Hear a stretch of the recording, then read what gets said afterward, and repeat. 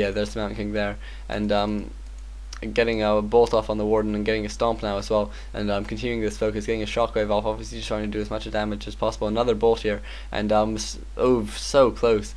That stomp came just a second too late, and he does manage to use the TP to get out of there. And meanwhile, the Panda, which was just hanging about, did have time just to run away while they were all focusing on the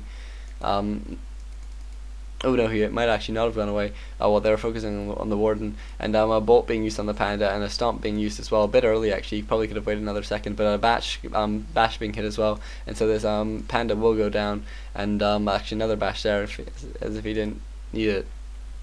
And so Axslav with 0 heroes at the moment, and I'm not sure if he's, yeah, it looks like he's, no, I don't think he has Tavern back as hero. He must just be waiting for his mines to kick in still. And the Chimera is being brought back in just to take out a couple more buildings, and Existence really needs to take out these Chimeras. I think that would be sort of the key to winning, and also I think making sure that none of those expansions actually get working, and I think that would be a good job for the Torrent Chieftain, but we'll have to see what they do.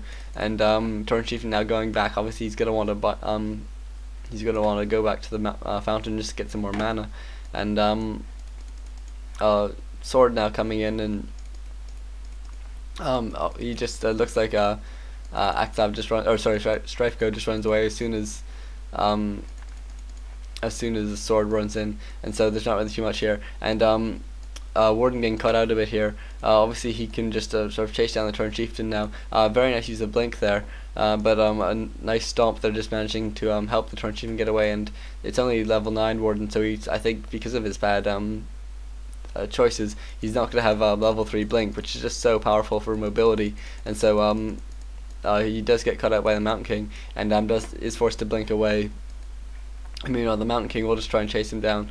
Obviously, Mountain King with a orb. I don't think I mentioned that earlier, but both of the two. But Rob passed his orb to the Mountain King at some point. I didn't quite see when, but that's quite a good choice. Obviously, Mountain King with bash. It makes good sense to give the orb to him, and the Tree of Life now operational. I think actually only 4 on gold. That's a bit careless, but Axslav now has 1 mine here and no mine there actually, but does have 1 here as well. So things are going pretty well for Keepers of Destruction at this point.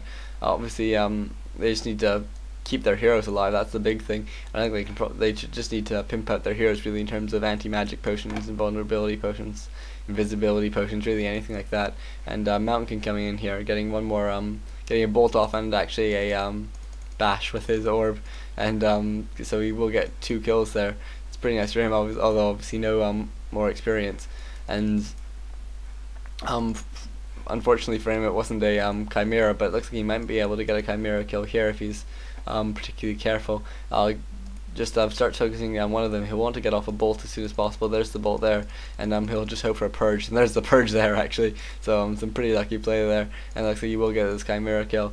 And I think that leaves only 2 Chimeras left for Strifeco, as well as a bunch of dots. I can't see quite how many in this position, but actually no, 1 more Chimera here, and that's just going to help take down the last of Sword's buildings, and that's just going to leave Rob's sort of paltry couple of barracks and a couple other units as well.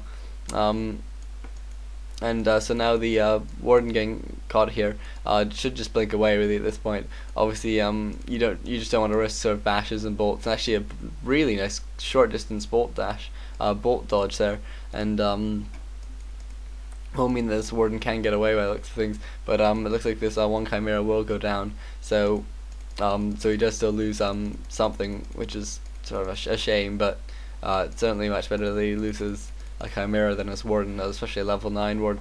And looks like this this 1 Avatar Vengeance will go down as well. Then they are really good for taking down, just in terms of getting a bunch of experience. But 2 level 10 heroes, really, it's a shame that they just aren't getting anything from all these kills that they're getting, and they don't really have any way of healing either. But Rob now catching out, our Existence now catching out the Warden, and the Warden getting bolted and bashed, but using Cyclone on the Tauren Chieftain, just trying to keep it away, and entangling roots now being used on the Tauren Chieftain.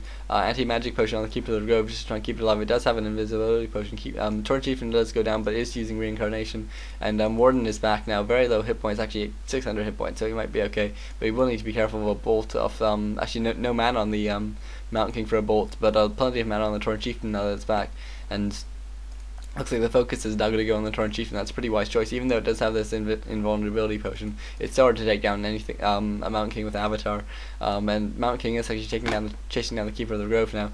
But and actually Warden's in a bit of trouble, being forced to blink away because that Tauren Chieftain was using his invulnerability potion, and Keeper of the Grove is invincible but has been dusted, and no mana now for the Mountain King, so the Keeper of the Grove will now get away and be able to sit around, and the Warden does manage to take down the Tauren Chieftain, so there's the GG there from